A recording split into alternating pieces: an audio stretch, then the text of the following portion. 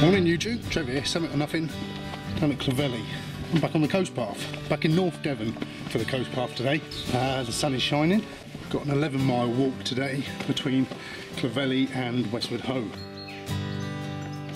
Got a bit of a head scratcher there. The sign points down the hill or up the hill. Didn't know quite which way it was. So I've took a punt at it. We're going up the hill rather than going down to the village down there to only have to walk up again. So I'll keep an eye out for acorns. Hopefully we're on the right track, as this could be a bit of a detour. So this is up the Hobby Drive or Hobby Walk. In case you're following in my footsteps, don't follow in my footsteps. Up in the trees, you can see the coast over there. See where we're going to walk today. We'll pass Bucks Mills in 5 miles. I think the first part of this walk is going to be all woodland, and then we should break out as we get sort of towards Westward Ho. The last half is going to be over the beaches.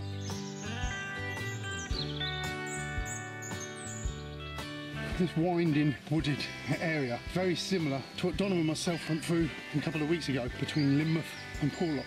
I still haven't seen a sign with an acorn on it. Hopefully I'm still on the right track. I've probably walked a good 1.5 miles, 2 miles nearly. Hopefully it's not a waste of time. That would be frustrating. Nice little vantage point of Clovelly from here. So we've been climbing on this path. It's still going up. Just looks like a little model village. And I know I said it last time in the last video, but yeah, real quaint little village. I didn't want to take you down there today because a bit of time to get down and up. So I've been there before, so just check that video out. It's very much like Groundhog Day, walking in through these woods. Haven't I been on this bridge before? A lot of vegetation on the coast here, natural woodland, beautiful. Well, occasionally you break out of the woods. I think I can see the cliffs right out there, Woolacombe and Croyd. At last, the end of Hobby Drive. It's good to know I was on the right path. It's like 3 miles in, you think, if I come to a dead end and have to turn around 6 miles to get back to the start of the coast path. Oh, it's not. Let's go. Down there.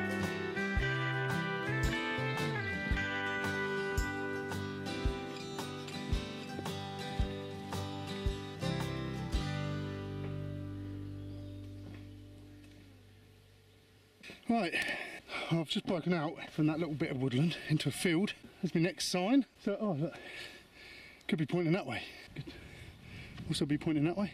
But I have printed a map out, see if that makes it any more clear. Looks like we've come out of the woodlands there, look, over the little stream.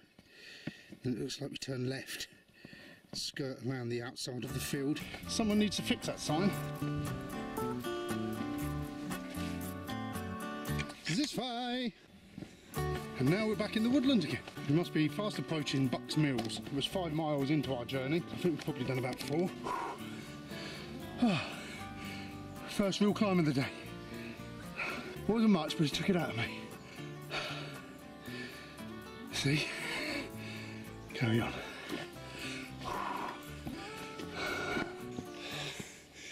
That is a cool tree. Now we're back out in some fields again. At some point today we will see some coast, I promise you. I love this. Always reminds me of Robin Williams and the advert for toys. Toy! Yeah, that was funnier in my head.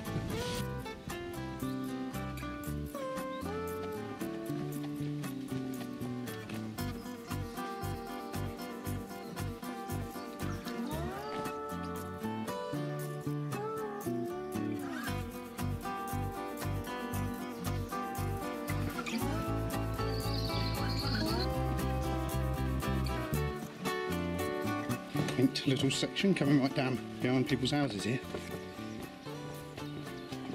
Right, here we are, Bucks Mills.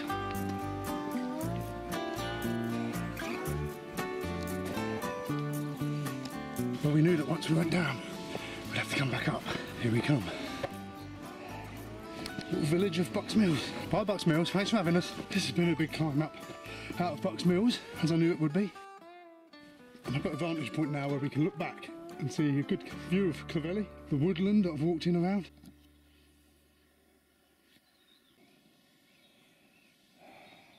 Well, it's been a bit of a greasy little path, lots of up and down, quite close to the edge in places. I'm walking for 6, maybe 7 miles. It's all in the woods. Peppercombe Coach House.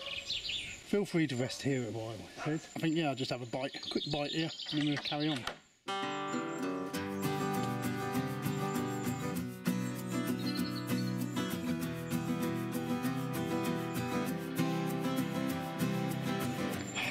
It's more like it. Look, Lundy. Might do a walk around that one day.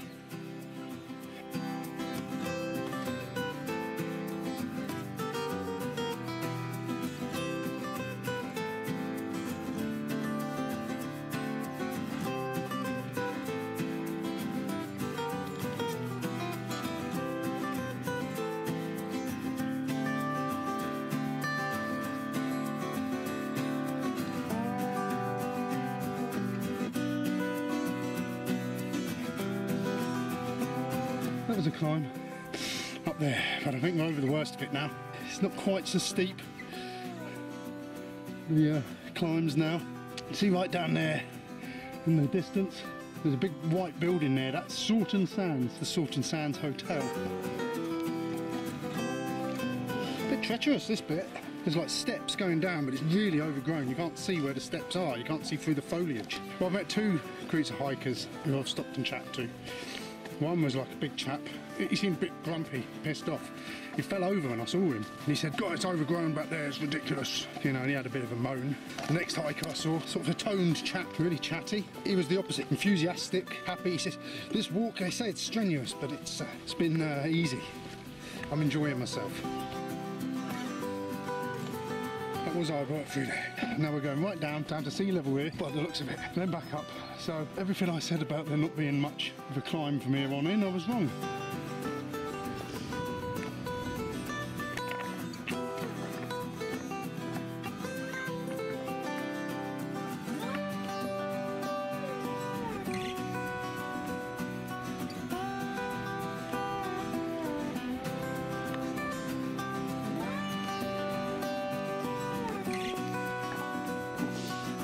Now the climb back up. It's getting really hot now. I've took my hat off just to regulate some heat.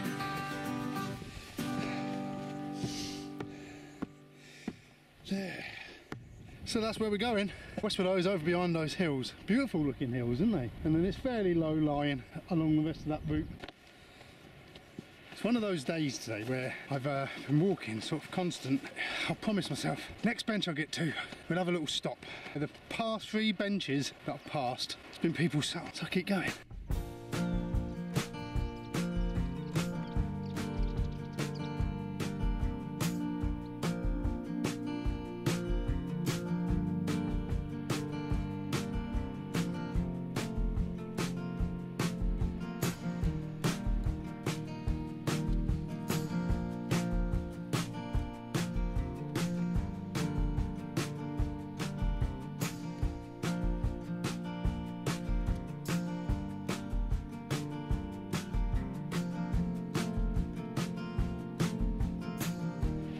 Final stretch now into Westward Ho. I think I'm going to make it as far down as the Hockings Ice Cream van. Don't know if you've ever heard of Hockings, but if you're ever down this way, best ice cream in the world.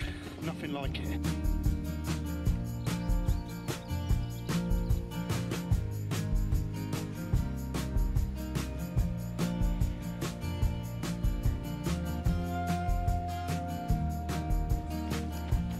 But it's easier walking now. I think this used to be an old train track.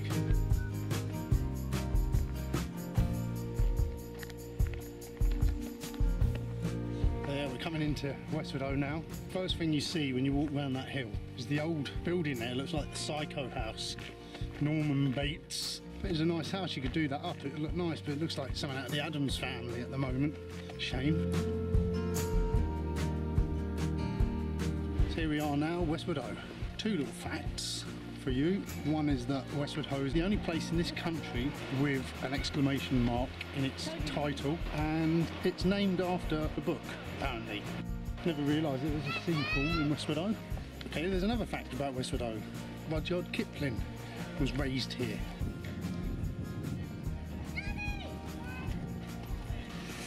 Alright. What family? Showing on nothing! Showing on nothing! Alright, well Mummy says you've had a Hockings ice cream. Well, I'm going to go and get one now. I had the expensive one. The expensive one? I had a smoothie cone, a flake, and I had a salted caramel ice cream. No way. That'll be the end of my trail. So thank you for watching. This is Westward Ho. Thanks for watching. Like, comment, subscribe. Yeah. Someone put that. That's not words. See you soon. Goodbye.